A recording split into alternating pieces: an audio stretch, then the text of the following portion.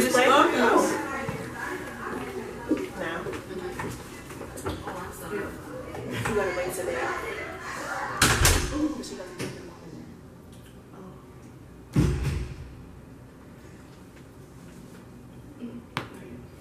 Okay. Weekend. So, hi guys, welcome back. So from our last session. Talk a little louder. Welcome back from our last session. Ms. James, your daughter stated that she was expecting. So how are you feeling since you had a week to process this?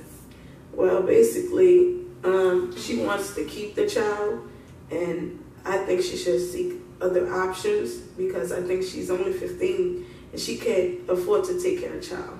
So Jasmine, what are your thoughts on you being pregnant and what your mom wants you to do? It happened. I want to keep it. I've always wanted to be a mother. And that's why I have her. She can help me raise a child. And see, that's not going to happen. You don't even have a job. You don't go to school consistently.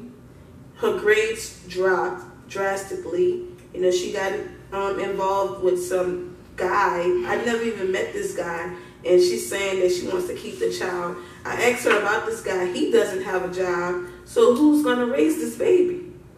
So Jasmine, tell me, what plans do you have as far as supporting yourself and this baby? I'm going to raise her. I'm going to do everything that I can. School can wait. Are you planning on getting a job? No. When you say you're not going to My boyfriend has a job.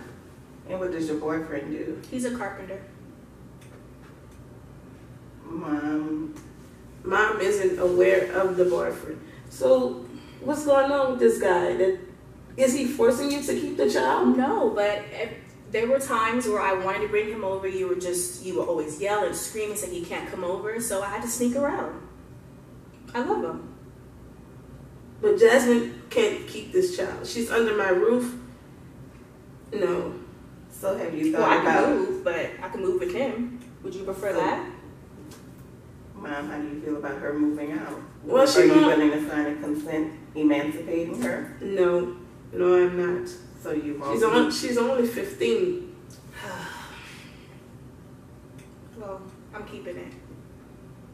I don't believe in abortions. I'm not giving my baby up for adoption. She haven't even seeked any prenatal care. She just think a child can come into this world just... Do you know what resources are available for you? When your mom is saying you can't have the baby, so do you know the necessary Well, it's steps my to take? decision. I'm the one carrying this baby. She's not. But you live with your mother. And that's going to impact her life, her financial situation as well. I don't know what to tell her. It's my baby. I have him. His family supports this. So is his So I family don't understand supportive? why I can't just live with him, Mom. Why? Because you're 15, Jasmine. You're only 15. You don't go to school. You don't have a job. So tell me, what's going on at home? Aside from the pregnancy, what's going on at home? Because it looks like you all have a break in communication. Instead of talking to her, you're talking at her and vice versa. So let's talk about the home setting. What's going on at home? Well, basically, I am a single parent. I had Jasmine when I was 16 years old. And so you see a lot of yourself. I see a lot of myself. And I tried to help her, but it seemed like if Dad isn't saying anything, or now this new guy isn't saying anything, but she's not listening. I'm not her. So how does that make you feel, Jasmine? I don't know. She needs to understand that even though I'm pregnant now, I don't have to end up the way she was when she had me. I have support. My father was never in my life. What support systems do you have? His family. What has if my mother can't support me, I'll just go to him. And what are they committing to do? Help me raise the child. They're opening up their home to me. So I don't see what the issue is. My thing is, how long is that going to last? Other resources Are you familiar with Planned Parenthood? Yeah. Were you aware of the contraceptives that were there to prevent you from getting pregnant? Did you even talk to your mom about wanting to become sexually active? She's not the easiest person to talk to. Mom, you didn't feel it was necessary to have this conversation with Jasmine about preventative measures before you all ended up at this situation? Well, I told her if she ever felt the need that she needed to talk about having any sexual relationship, that she should come to me. But obviously, she don't feel comfortable enough talking to me. So my problem is, if she didn't feel comfortable enough talking to me, who did she talk to? Friends. Friends. Who almost all her friends are pregnant or have kids. So do you think Jasmine is just following the crowd, trying to fit in with this particular group of friends? So she's going to do what they do, interact like they interact with their selected group of friends that she hang around with? With her, I can't even tell you. Because one minute she's doing her own thing, the next minute it's this guy and her friends and her dad who was never there, and I'm not the easiest person to get along with. And now she's 15 and expecting a child. So tell me, what do you want Jasmine to do with this baby? Well, I say she's not ready. Her responsibility. How can you tell me I'm not ready? I'm not you. I've always been around kids. I've always wanted kids. I'm going to be fine. You're not going to be fine. You have no means of support. You're 15. Just responsibilities. She can't remember to wash the dishes.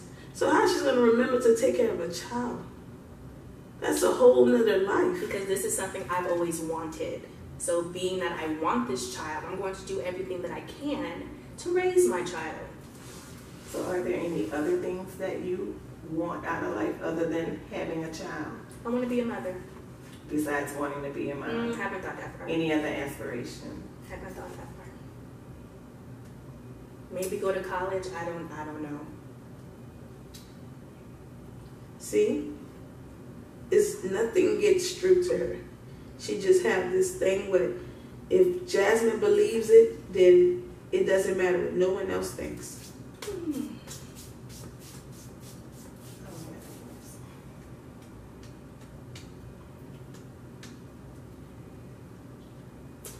So? Well, I can give you some resources, but I don't think you're going to be interested in the resources What that are they? I have. Well, if you're going to keep this baby, opposed to what your mom is saying, I think you need to get some prenatal care. So I can give you a list of free clinics that you can go to receive prenatal vitamins and care. And if you're thinking along the lines of termination, I can also equip you with that list as well. Termination or adoption, I have a list of some agencies that'll be able to help you and your mom. Why can't you just talk to her to persuade her that I can keep this child and we would be just fine? I don't think I can persuade your mom into letting you keep a baby, because that's just not going to impact you. It's going to impact your whole household. So what's going to happen, Mom, if I you. keep it? You're going to just disown me? I can't live there? You're not going to help me take care of your grandchild? See, I don't really know, because she's going against my will. Now, I understand the pressure of being a teenage mother. And I did need support, and I did need help from my mom. And it was my decision to keep my child. So I do understand where she's coming from, but I know that Jasmine isn't responsible enough for a child. It seems like you just have no... You just doubt me. This may actually push me to want to be better, because I actually have a child looking up to me. But you don't see that, so...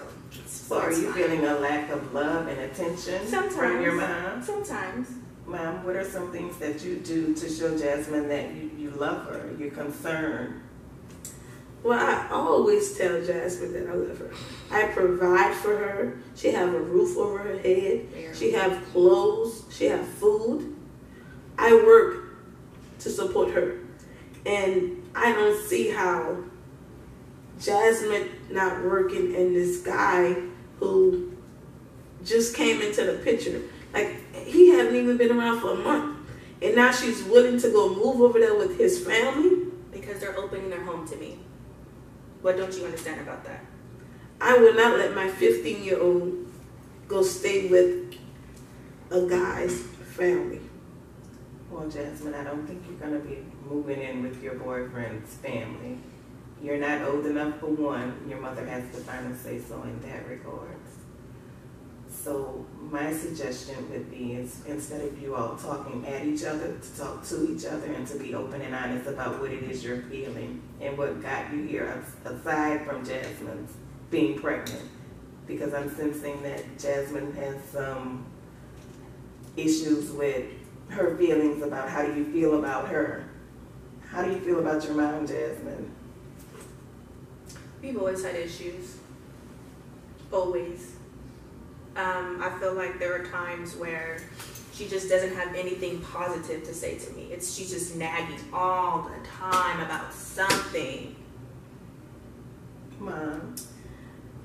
Jasmine, a lot of stuff she just doesn't do right. Nothing positive. She just doesn't listen. She have bad anger problems.